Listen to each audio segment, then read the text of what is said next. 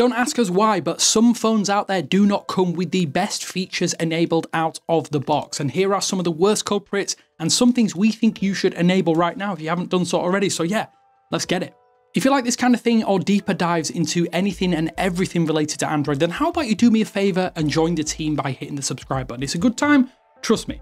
Cheers. Just a little note up top, this is not for the hardcore Android fan, but sometimes even hardcore Android fans forget to enable things when setting up a new phone or restoring an existing phone. Even some of these you might not know about. I know that I always forget a few things here and there because I get bogged down with other things, and especially get annoyed when things aren't working or doing so as I expect them to. Having made a switch to a new phone or an old favorite, and yeah, it's frustrating, so this is why we're making this video. Some of these functions may be limited to specific hardware or have different names, and we'll try our best to translate or customize for each major device maker where possible. You'll see notes on screen when that is the case. Let's get one of my favorites out of the way first. I think this is one of the most useful features added to Android over the past 5 years. That is notification history, and it still isn't enabled by default on most phones.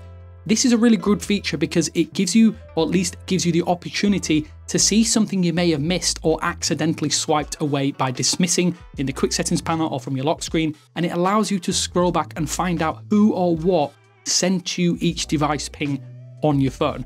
So when we have loads of apps vying for our attention, I think it is nice to at least be able to see something that we might have missed or skipped accidentally. You can't go back and view missed notifications prior to this feature being enabled, so that's why we're saying make sure you do it right away, as if you miss a notification, you don't have this enabled, well, you're stuck.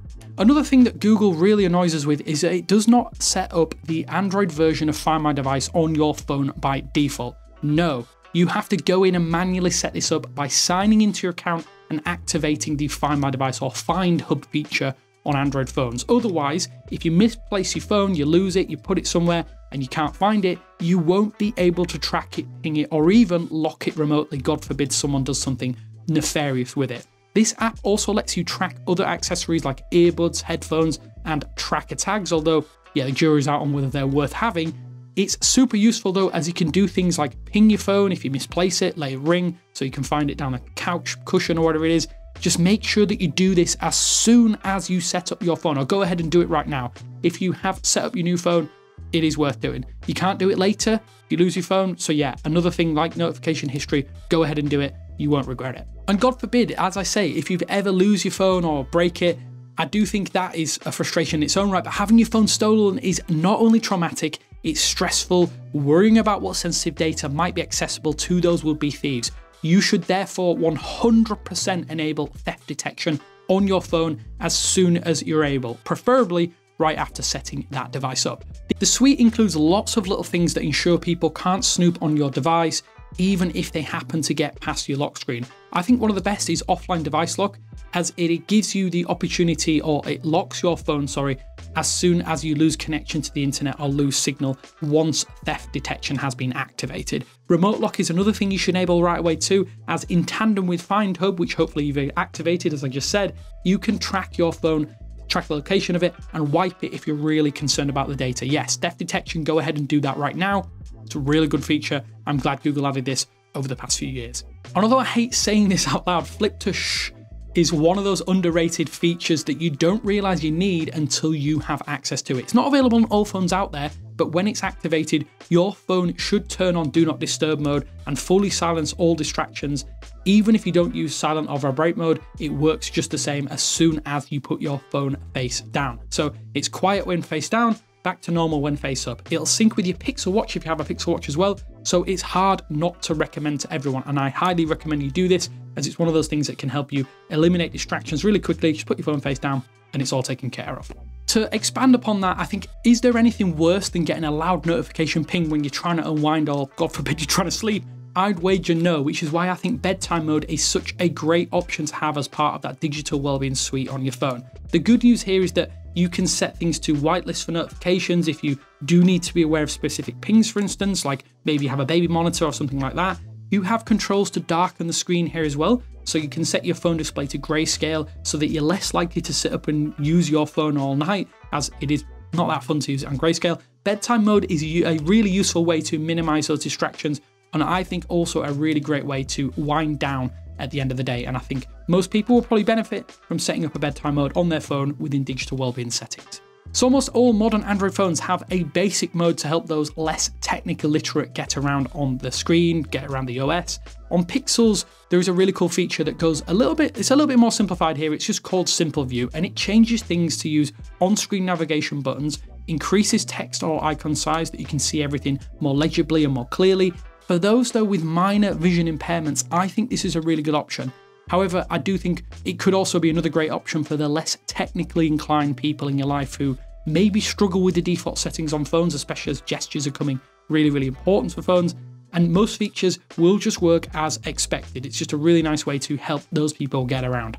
All it does is help with navigation. It doesn't inhibit the experience or hide them behind deep customization sections, as you can toggle this on, off, or on, easily. And that's why I recommend, if you are someone who's giving a phone to someone, maybe using an old phone, handing it on to someone, get Simple Mode set up, and I think they'll really enjoy it. The annoying thing is that I have to say not all Android phones do have an adaptive tone function, but those that do don't always have it active right out the box. Take for example the Pixel 10 Pro.